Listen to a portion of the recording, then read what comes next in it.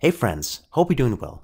In this little tip, I'd like to show you how you can apply visual tooltips or report page tooltips, whatever you want to name them, on images and buttons. I'm going to show you the problem and then we see how we can solve it. So let's say I want to create a report, and for that, just for you to follow along, I just use the sample dataset, which is included in Power BI. By simply clicking here, and then you can click on load sample data, and then it loads directly a financial dataset from here, which you can use in order to try this new trick. Click on load, and then we just wait, and then the data is loaded. Okay, so far so good. Now, in this case, I need some kind of image, and you can use any kind of image you want. For now, for me, I will go to Insert, and under Insert, I have the option to go to Image. So if I click on Image, I can navigate to my image folder in here. I can tick this, and then let me click on Open, and then I have here my image. So let's say this is just a little helper icon, which I want to embed in my report. So let's say I have created my report, and I want to add this somewhere on my report page, right? So let's put this in here, and let me just, for now, just so you see that better, make it a little bit bigger, okay? Like that, for instance. Okay, so now I can select this, and let me just go to the View option here in the new Power BI ribbon option, and let me go to the Formatting option so we can see that as well. And here, if I would search, I select my current image, and if I search for tooltip here, so tooltip, you see that under Actions, there is an option. Currently it's grayed out, simply because we have not activated the action. So let's just activate it, click on, and now you can see that the tooltip is on. Now, what can we do with this tooltip? So if I click on here, tooltip, I can see that I can insert some text in here. Or I also have the option, because that's dynamic, I can do conditional formatting. This means I can create a DAX measure and then refer to this measure. Of course, this measure has to return some kind of text, which I can then insert here. So for now, instead of creating a DAX measure in here, just use the demo here, and so here, let me just enter something. For instance, here, here you find help, for instance, right? So anything like that.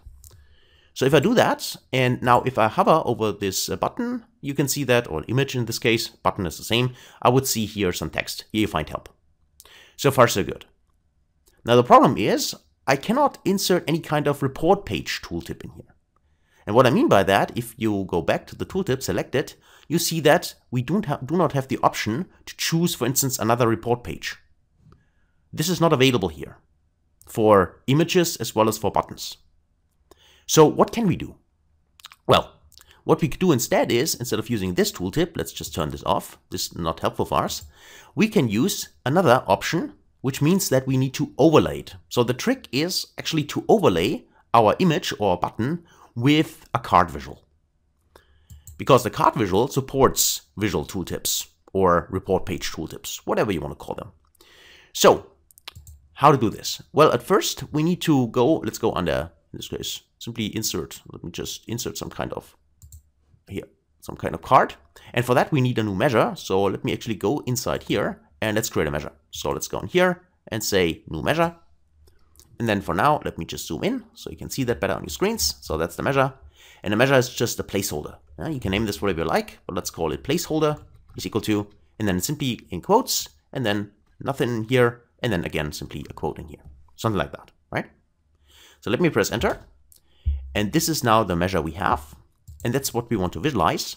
So I can simply search for what kind of visualization I want.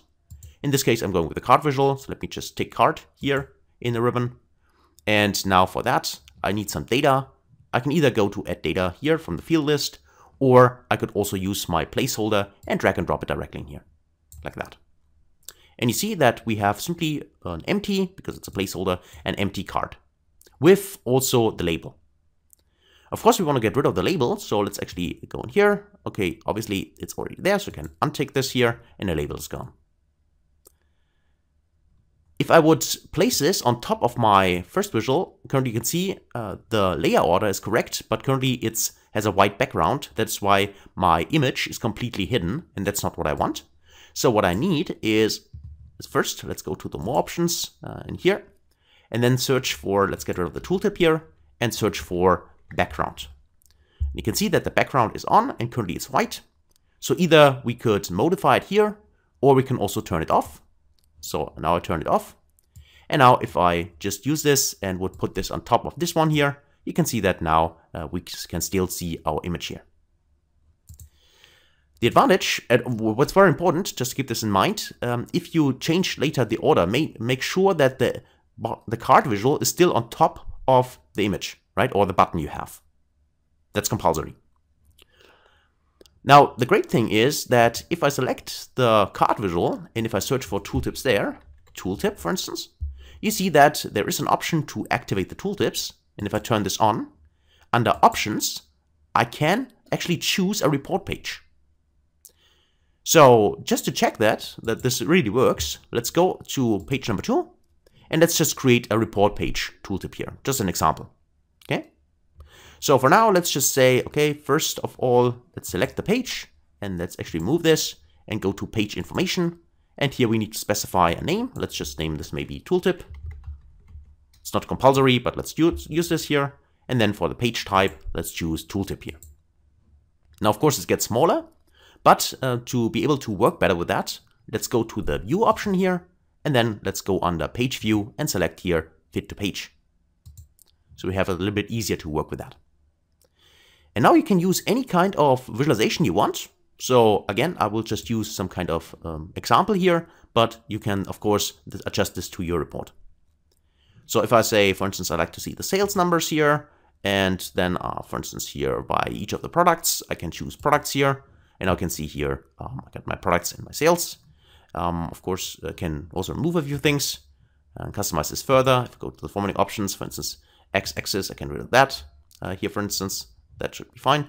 But at least actually, I would like to see the products. So let's keep the products here. And let's actually get rid of the title maybe. So we have a little bit more space in here. So let me go to the formatting options here. Let's just search for title here as well. So title, and what do we have in here?